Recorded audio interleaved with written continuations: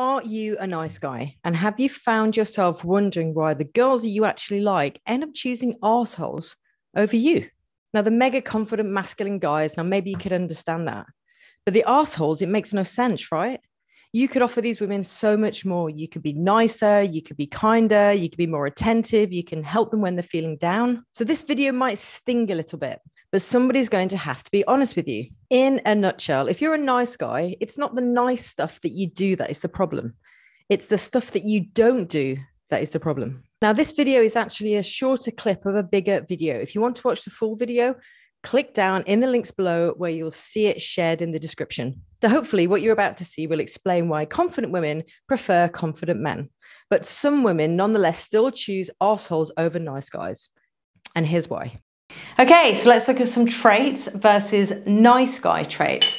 Now, very often, a nice guy demonstrates these ones in blue in abundance. Now, more than often when they're demonstrating these, there is a bit of a subtle ulterior motive, which I'm going to touch on a little bit further. However, on paper, very often a nice guy offers things like being very affectionate towards their partner, they're very caring, they're often very kind and very gentle and very empathic, they're very tuned in to what their partner wants and needs and often showing that in a very strong form of affection. They're generally very, very generous, like they give and they give and they give, and sometimes they give way too much. And again, I'll touch on that a little bit further. And they're often great listeners and very attentive, very switched in to what the partner needs, very willing to listen and be there for them. They're not bad traits to have, right? But obviously, you can have those traits and not be a so-called nice guy as well. Now, this is where it starts falling over a little bit for the nice guy. When it comes to boundaries, often nice guys have very loose boundaries. So more than often, they will allow anything to happen at their own self-compromise. They let go of what's important to them, all often with the motive to please the other person. What the other person wants is more important than what I want, and they often just kind of do anything and don't appear to have any boundaries. When it comes to difficult conversations, now difficult conversations can be quite scary for a nice guy because it can potentially lead to conflict, and conflict often they're very avoidant of.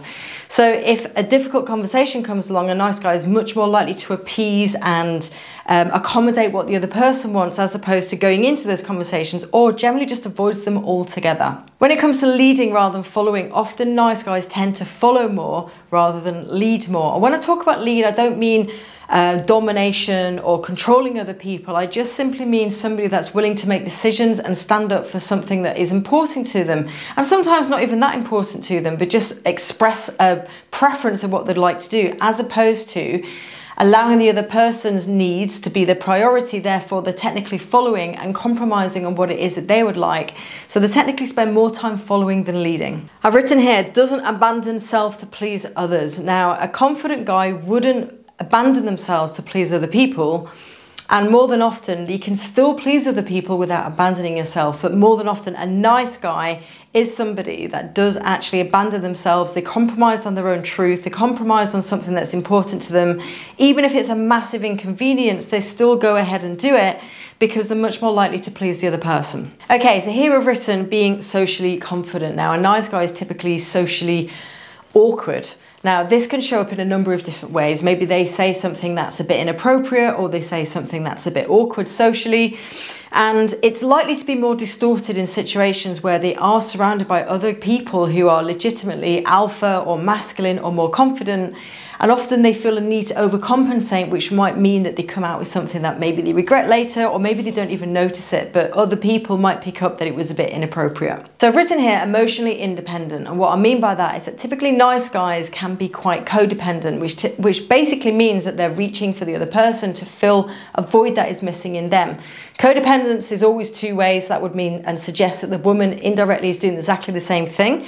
However, when somebody is codependent, it means that there's very much an entanglement of stability, that they're leaning on each other rather than being emotionally independent. So self-awareness. Now, typically a nice guy doesn't have a high level of self-awareness because if they did, they'd stop doing these things. They're often so attached to what the other person wants, what the other person needs, what the other person is thinking, that they've completely lost sight of what's important to them. And therefore, that is a bigger picture of why a lot of these are actually manifesting in the way that they are. Okay, so let me add some context context to how this shows up in a nice guy's world and why it's so frustrating for them. So I'm going to demonstrate it here with an NG for nice guy, an AS for arsehole, and finally I'm going to abbreviate masculine to mask.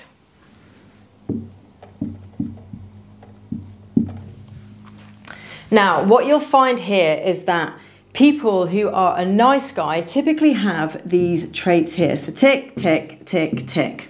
But typically nice guys have a heap of these and mostly lack these. So I'm going to give these a cross. Which brings me on to an arsehole. And often you hear nice guys being frustrated because they've been with a girl, they feel that they've been so nice to them, they've given them everything that they could do, but often they'll leave them and then seemingly end up with an arsehole. But I'll show you what's really going on here. An arsehole can sometimes be these. So I'm going to give them a half. Now, an arsehole is often demonstrating some of these, and if not most of these. Now, that doesn't necessarily mean that the arsehole is doing it in a confident and a fair and a really lovely way, but they are showing classic signs that they are holding boundaries, that are not uncomfortable having difficult conversations. They do often lead. So I'm going to give them a tick for these.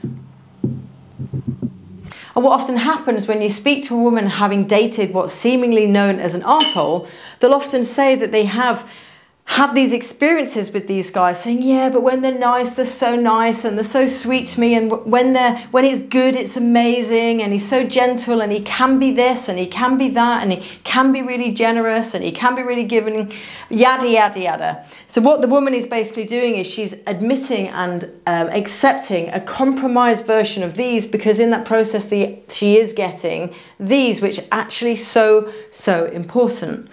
And this is where the difference of a very, very healthy, confident, masculine, I say alpha loosely because there are different definitions of the word alpha. I simply mean it from a place of high confidence, willing to lead, and very fair person. You can still have all of these, but you have these as well. So it looks like this. And that, my friends, is why women prefer a healthy masculine guy to a nice guy. Now, I would be very confident to say that if you ask any well-adjusted, confident woman on this planet and you said you have two options of the guys that you can date, you can have a guy with all of these and a limited amount of these, or you can have a guy with all of them full stop, a healthy, well-adjusted, confident woman, I would put my last dime to my life that they will always choose the person with all of these, not just these here. And this is why it's not really about what the nice guys have, it's what they don't have that is actually losing them their catch. Now, I'm very aware in this video I've talked a lot around the nice guy and the woman. It's just because it's a typical phrase, but it actually isn't gender specific. It can be flipped, I'm aware of that. So if you ask a very, very confident man, and you ask him what he's looking for in a woman, he will want all of these as well, but he will also want a woman who is boundary-based, a woman that is willing to have difficult, fearless conversations, a woman that is willing to lead as well as follow. He doesn't want to carry somebody all the time. He wants somebody that can make decisions and stand up for themselves. He doesn't want a woman who's just going to completely abandon herself and compromise and everything to please him. That is what confident people find attractive in other people. So this isn't gender specific, but I'm just using the terminology of the nice guy in order to demonstrate this video. I will also add that I'm very, very aware that there's lots of relationships out there where the phrase is women wear the trousers. And I actually work with a lot of those women too.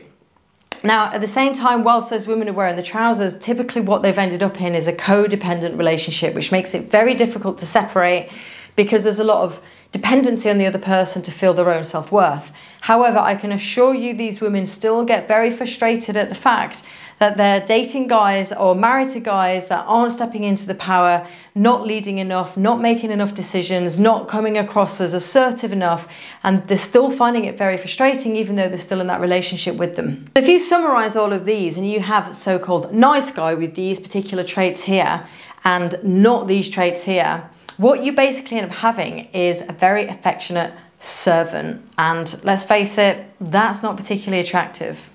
And I'll go even one step further, that if you meet a guy that is very, very confident and sure of himself and has all of these and has those as well, basically this list, that is sexy. There's no two ways about it, it's sexy. And I'll tell you even on a further deeper level why a nice guy, the psyche behind why it isn't sexy, because explain to me why having those and not these is any much different from a parent-child relationship. This goes without saying, if you look at a parent-child relationship where there's a lot of affection, there's a lot of love, there's lots of care, lots of giving, and it's going both ways as well. However, when it comes to a parent-child, it's more likely that the parent will be the one holding the boundaries rather than the child. It's more likely that the parent will be holding the difficult conversations, and the child is much more likely to be conflict avoidant and avoiding those difficult conversations. The parent is much more likely to lead rather than follow, whereas the child is much more likely to follow rather than lead. And I can go through all of these, but just as a final example, a child is much more likely to abandon themselves to please the parent than the other way around. So this is why, let's cut to the chase, that is not sexy, and it doesn't take a rocket science to see why that's not sexy.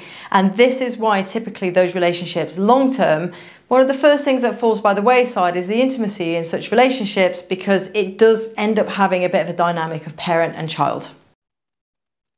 So hopefully from watching that, you will have a much better insight to why people choose the people that they do, and why often nice guys seem to be shunted to the bottom of the list. But of course, these are just my thoughts and opinions. What are your thoughts and opinions? Comment in the comments below and let me know what you think. And as always, if you've enjoyed this video, don't forget to hit the like, subscribe to my channel, and hit that notification bell for all future content. Other than that, have a great day. Cheers.